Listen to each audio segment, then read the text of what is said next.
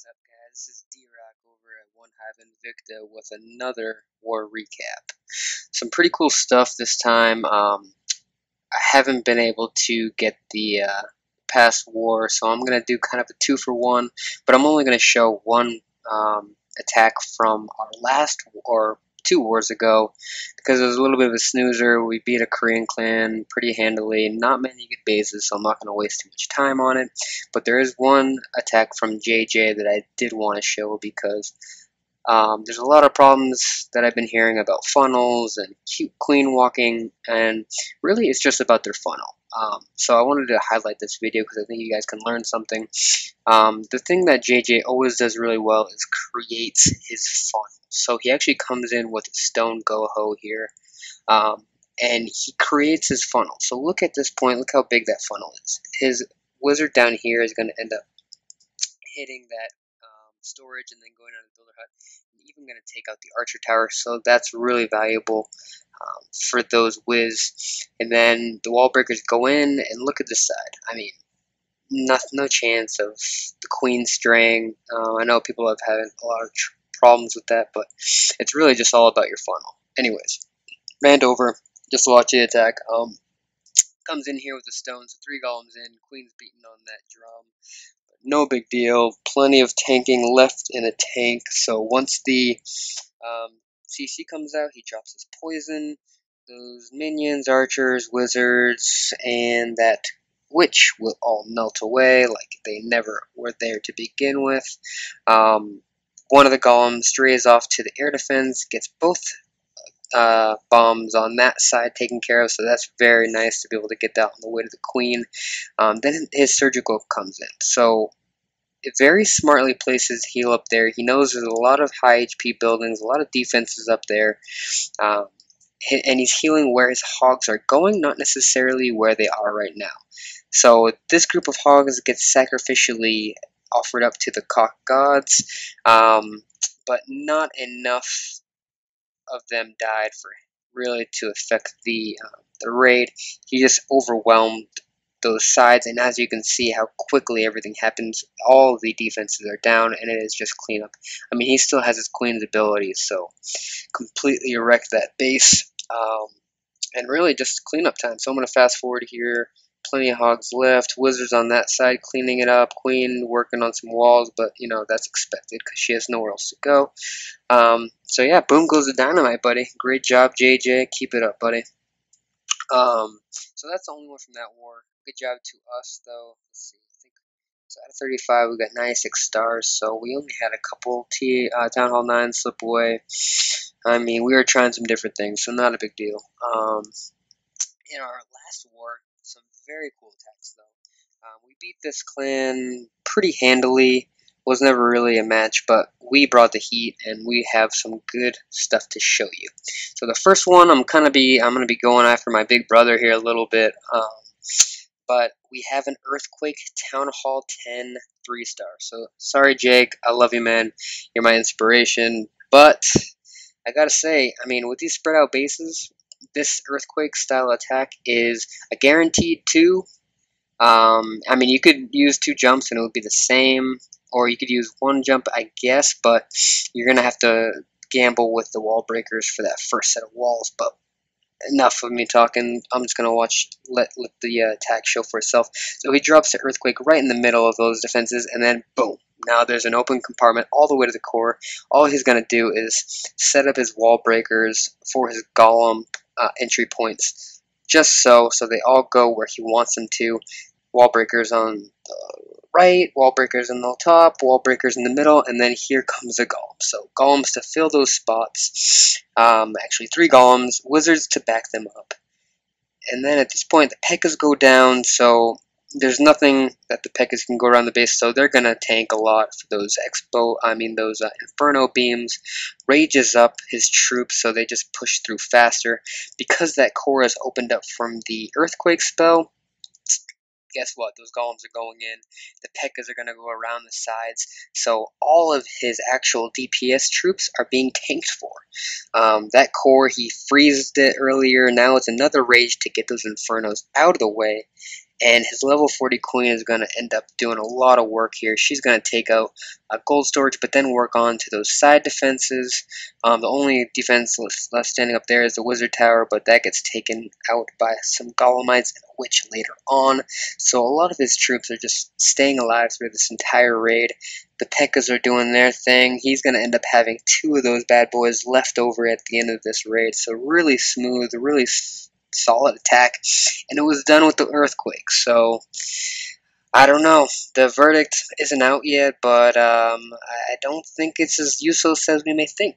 I think that there is some use for it. And with these type of attacks at Town Hall 10, you want to make sure that you at least 2-star these bases. So with the earthquake, with these open forum, you know, you've seen Hocus Pocus, you've seen I've never seen actually Lalo on this base, but you've seen Hocus Pocus. I think this is another style that's gonna start be coming out and used against this base. It's so open; those golems go right in.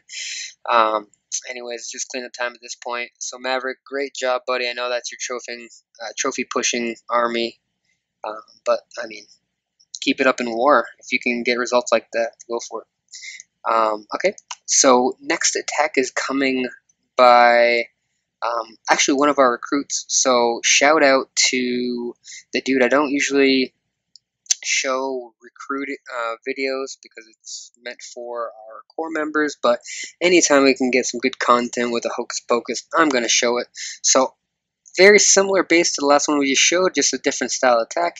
He comes in with, yes, a Hocus Pocus. So he saves the first jump there for his wall breakers very smartly, didn't waste a spell, has his golem go in, do some initial tanking, wizard down, and his queen, and then a bunch of witches with their Larrys, raging them up, getting the jump down. You guys have seen this 100 times, but I'm going to show it to you again because I just love these attacks, and I know you do too.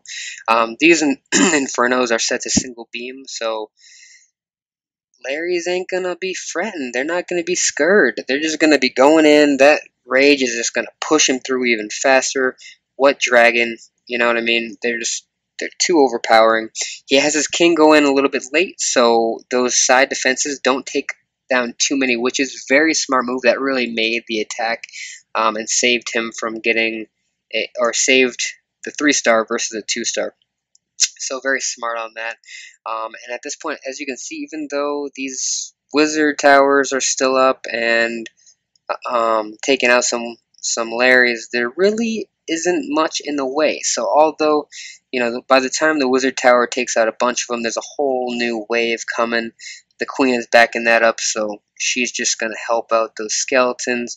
She's going to take out also some outer defenses as she works through. He has some minions in the bag, and at this point, you know what's going to happen. I'm going to speed up a little bit. Just too many skeletons for this base to handle at this point, and he gets the 3-star. So great job, dude, and best of luck to you in the remaining attacks during your tryout. So, boom goes the dynamite. Good job, dude. Oh, and one thing I didn't mention was Maverick is from 2.0. A few of their members came down to help with this war, so it was great having them over, and it was great showcasing some of their skills. The next attack is going to be by JJ again, just bringing these solid attacks, so I'm going to show it. He comes in with another, I believe it's a Shattered Goho at this point. Creates his funnel nice and wide, like he always does. That golem's tanking. He uses the queen ability early, but it was very strategic because he's using her additional power to save the golem from dying. So because that golem didn't take as much fire from the dragon, it's able to tank longer and actually tank for some of his hogs. So when he comes in with the, I'm fast forwarding here, I didn't even realize that, but when he comes in with his counterclockwise hog deployment, the defense is already tanking for it. So at this point, the heals are already down, but he's healing where they're going to be, and the defenses are already down at this point. So he doesn't have any more heals, and a bunch of hogs get taken out here, but you know, there's nothing left to take it out. There's only a single Expo, and he still has about 20 hogs. So, you know, he even has a golem there helping for cleanup. Yeah, beautiful. So, yeah, I'm just going to speed up. It didn't even use his poison. So, JJ, I mean, you must feel like a superstar right now because I keep showing you. But if you keep bringing attacks like that, I mean, what am I going to do? And then two final attacks I'm going to show. Kind of a longer video, but it's been a little while since I've given you guys some content, so I want to get right to the good stuff. We have Deuce on 18, and then we have Ivan on 19. Yes, this is the craze that we've been seeing lately, and look at the army comp. Can you guess what it is? Yes, it's a healer AQ walk. So this is like the new trend with the new AI. Queen's not going to be banging on walls anymore, so she's going to be just going around the outside. So if you guide her correctly, she will just walk around the outside with those healers and take out a bunch of buildings. So he starts creating his funnel on that top side. So now she is forced to go down on this side of the base. So the key of an AQ healer walk is to hit 1 or 2 defenses at a time. So although you're hitting 2, 4 healers are not going to completely keep the AQ at full health, but by the time she's hit them and destroyed the defenses, even though her health might be like halfway, the healers will end up healing her back up. So the only critique I have on this attack, I loved seeing the AQ healer walk. I believe this is his first attempt at it. The only critique I have is that once she takes out, once this queen takes out the wizard tower, now those healers are in range of the air defense, and slowly but surely they start pittering out. So, but by the time the air defense does its work, the healers have done their work, so they're not necessary at this point. He ends up using his queen's ability soon, so she can power up and, you know, catch up with the rest of the group. He knows he wants to cut into this angle to get the queen. So he creates the funnel smartly on that side, and he drops his 2 golems. So he rages up here. He knows that dragon's going to come out, so he, with a couple golems and the queen raged up, that dragon goes down with a couple hits from the wizard and the queen. So at this point, he's already started his hog deployment. I can't even talk fast enough to keep up with how fast this attack was, but basically sends in a little Asian wall from the top, heals both groups, and look what's left. They're standing in heals the entire time, but there's nothing that can stop them. The only thing is that Expo, that bomb does do a little bit of damage, but he still has about 15 hogs at this point. So the Tesla goes down the Archer Tower, and then the Tesla and the last mortar goes down. So he didn't even use his poison. He has cleanup wizards going up around the top, and then they all meet up for a nice cleanup party, and it is a 3-star. So, great job, buddy. Keep up the good work. Alright, next one is by Ivan. Very cool attack. It's a go wee wee low. So, with these wide open bases, you know, you've seen Valks, you've seen other things, same kind of concept. You want to push in with your golems. He has 3 golems, a bunch of witches, some wizards, and he wants to create that funnel, send in his wall breakers, and then he's going to jump to the core. So with all these skellies and all of these wizards and the queen and king coming behind, it's basically like, hey, what dragon? Did you have anything in the CC? Oh, you had a dragon? Oh, well, I didn't notice, because those skeletons are just tanking for it, distracting for it, so really it didn't do anything. Nice, you got a couple witches going around the outside to eventually help out with the cleanup. He rages up the core to make sure all those expos and air defenses go down. The only thing that I would critique at this point is send in your loons now. You're waiting a little bit too long because they do have some travel time.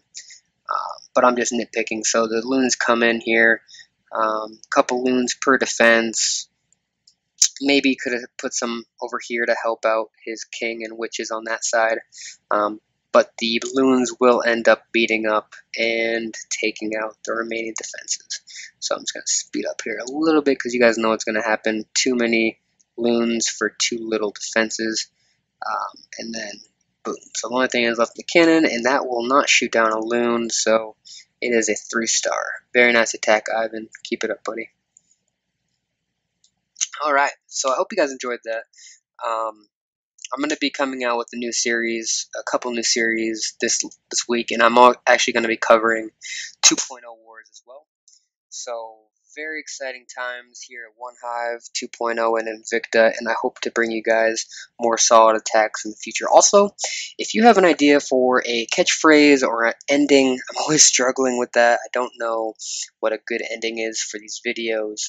So if you guys have any good ideas, a play on words with OneHive or 2.0 or Invicta, send them in the comments, and I will take in every single one into consideration. No promises that I'm going to use yours, but I love to see what kind of ideas you have. So until next time, this is D-Rock over at OneHive 2.0 and Invicta with your insert motto here. Anyways, cheers, guys.